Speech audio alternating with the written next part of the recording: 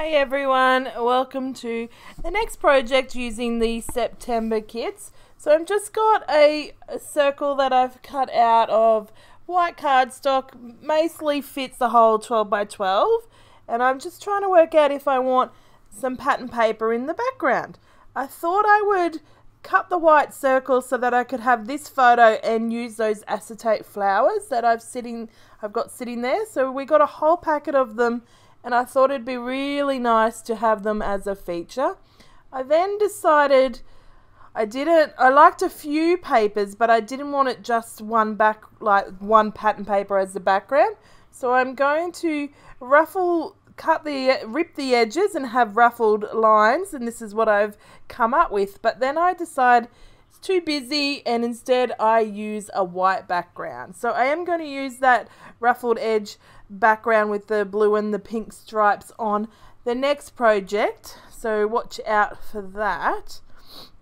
Definitely subscribe to the channel so you can see that and all the other goodness that goes on with these kits.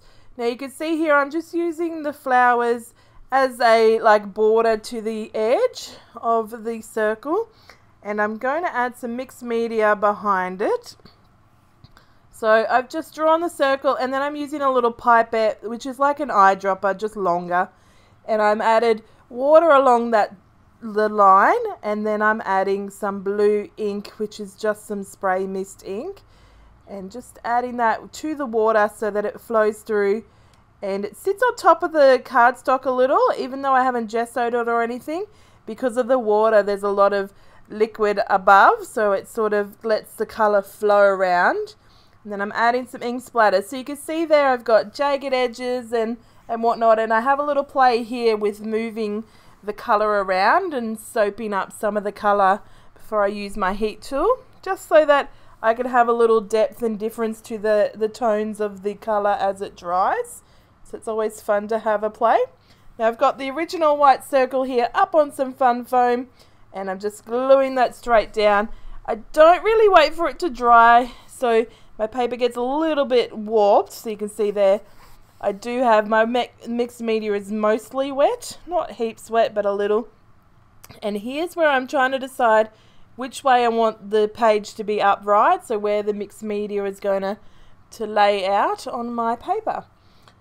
So now that I've got the mixed media going and I've got the white cardboard, the white circle down on the paper, I figure I'm going to have a play with the actual position of this acetate pieces. They're so beautiful. The colours are just beautiful. The blue that I use for my mixed media is a bit brighter, but not too much. It's just because there's only hints of the blue in the acetate flowers. Not, like majority of the flowers are blue. The majority are probably purple, I would say, if you're looking at it right now. But I like the way it just flows with it in the finished product. So this is a photo, just a random selfie because I can. You know, that's pretty much most of my selfies are. And I'm just playing around a bit. I'm trying to work out exactly what I want, how I want it to happen, what I want, that kind of thing. There's some really lovely gold acetate pieces, so just the outline of the flowers and the leaves that are gold, and then there's these other ones that are coloured in flowers. So I'm trying to have a mixture of the both so that they flow. And you can see here I sort of have it nestled in around the photo and have it on an angle, a diagonal, filling up that circle. And I'm liking it. But I'm trying to get, the positioning right. And then I just go, nah, it's not what I want. And you can see, look how wet it is on the background. So you can see I just tip them all out and I just start again. So this time I'm going to put my photo further down so that it's hanging off the circle.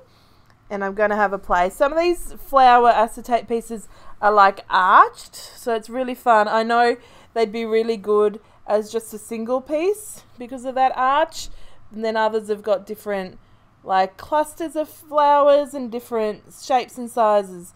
So I'm going to now go the whole way around the circle. I think before it was looking a bit funny because of the mixed media going all the way around and then not all the flowers, but you can see now that looks really nice.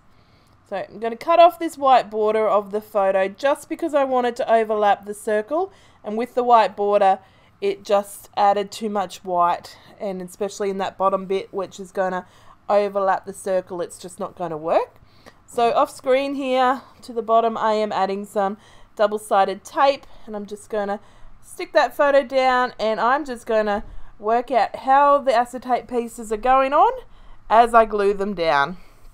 There's really no way to get it wrong. You just want it overlapping the edge as well as being mostly on the circle. I'm just using wet glue all over it just to glue it down. You can't see through it. Like the colors are so nice and the glue is alright, so it doesn't matter too much, and I'm not using copious amounts that it spurts out the side or anything like that. So you can see, just going one by one, gluing them all down, and that way I know they're where I want them to be and just working it out.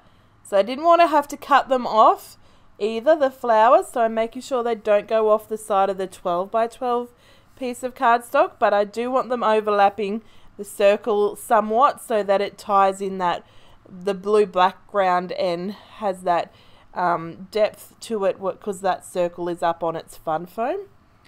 So some of them just are a bit bigger and I want to hold them a little bit longer than the others while I'm sticking them down with the glue, but that's okay.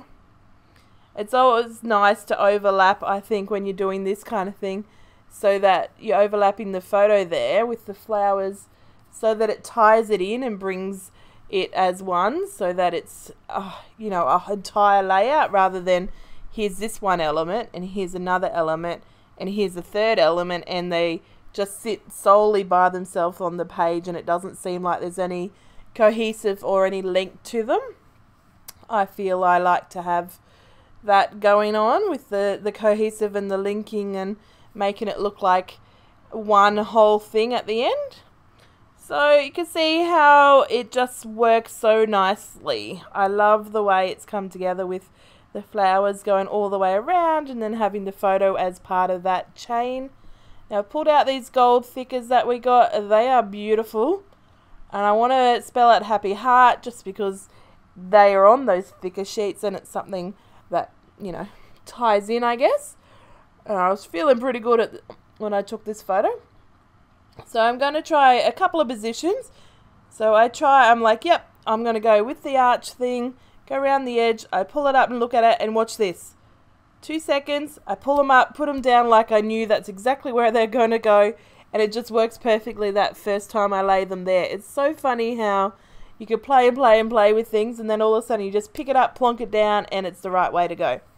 So these are some puffy stickers, so I put that floral one there to the right of the title, and then I have that circular floral printed label one at the top of the photo, and that just ties in a little bit of embellishments without overdoing it, because obviously the flowers and the mixed media are the focus of the design along with the photo.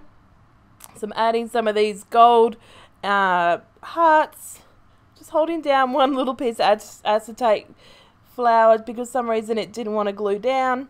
And I'm just going to finish the layout with some enamel dots. I didn't add some journaling, it's just a random selfie, I don't need any journaling on it, but I figure it looks just so nice together. And then when I'm packing away I realize there's these gold leaves, so I stick them in a couple of different spots, just add a little bit of interest, and then here's the final product. So hopefully you're inspired to get creating, whether it's mixed media messiness or just making a lovely layout. Anyway, hopefully you're sharing your goodies and your designs and layouts in the Facebook pages or on Instagram, because we'd love to see what you're making as well. Have a great day, guys. Bye.